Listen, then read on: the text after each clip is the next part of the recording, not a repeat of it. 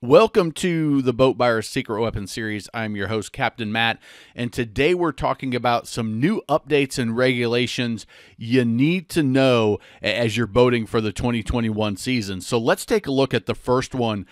This is a new change, the U.S. Coast Guard regulation. It goes into effect April 1st on any boats that are less than 26 feet. It is a requirement now to wear your safety cutoff switch. So that little red lanyard that when I'm on the boat just dangles there. I have never worn it. I think it's a pain. I think it can get in the way.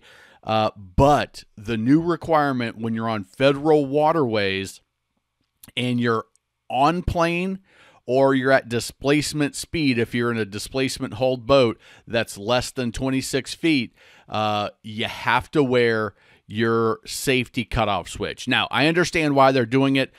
They've had some fatalities. They've had some accidents where somebody falls off the boat, somebody gets hurt, and they're away from the helm, where if they were wearing their safety cutoff switch, it would have killed the engine and the boat would have stopped very shortly after, versus some incidents that have happened in the past couple of years where people have fallen off their boat, been disabled, and the boat continues to run and either causes property damage or human damage. So this is on federal waterways only, and there's also some states that have this law passed. So Alabama, Arkansas, Illinois, Louisiana, Nevada, New Jersey, and Texas. So here's my recommendation to you. Do not wear it on your wrist like this. When you're handling the boat, it can get in the way. It's just, in my opinion, it's the wrong way to wear it. Clip it on your shorts. Clip it somewhere down below so that it still falls off if you have an issue, but it's not getting in the way of you operating the boat. Jet skiers have wore this forever. They wear it on their wrist or their leg. But when you have a steering wheel in the equation, I think it's better to clip it onto your life vest or clip it onto your swim trunks. Clip it somewhere other than your wrist, in my opinion. So be aware of this. I don't know how quickly they're going to be writing tickets for this, but the regulation does go into effect April 1st of 2021. It's only for boats less than 26 feet. So if you're 25'11" on the length of the boat, you've got to have it done. If you're 26 feet or over, you're okay.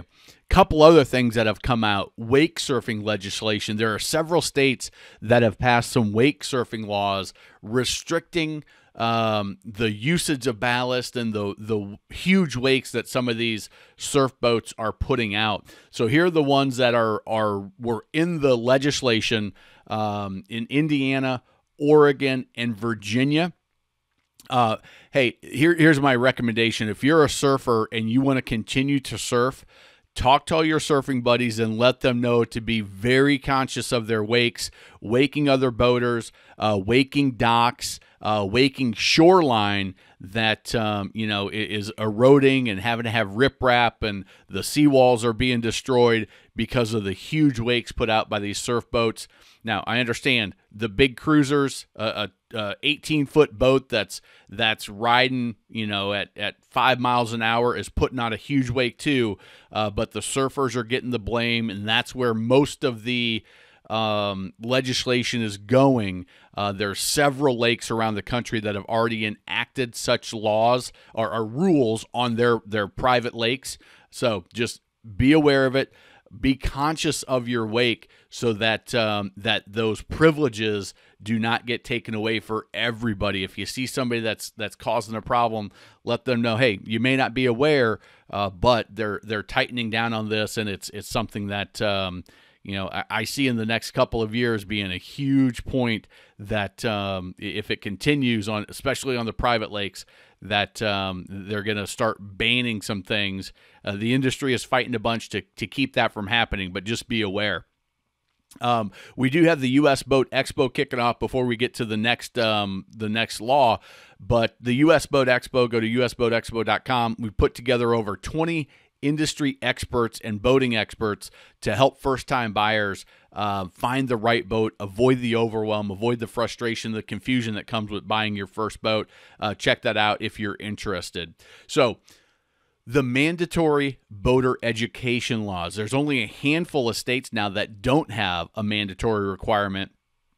You can see those in yellow there. Almost everybody else has a mandatory boater education law. Now, each state has their own requirement. I'm going to do a whole separate video on each state so that everybody can have access to what theirs is. Just know most of them have been by date of birth, and they're kind of putting it in place so that eventually everybody is going to have a boater safety course or a card and be registered at some level.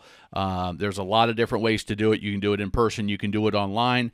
But just know if you're under the age of 30 or 40, make sure you check your state requirements, or go to the channel and I'll do a specific video on state age requirements for that boater education course or that card. YouTube's recommended some videos. If you're interested in buying a boat or the boating lifestyle, subscribe to the channel. And like I said, if you're looking to buy a boat, go check out that US Boat Expo. I think you'll enjoy it. I think you'll get a lot of value there. And leave me a comment. Let me know if there's any laws in your area that that would be valuable to include. Anything that's crazy, anything that you think should be enacted. I would love to hear your point of view. Thanks a lot. Remember, life truly is better on a boat.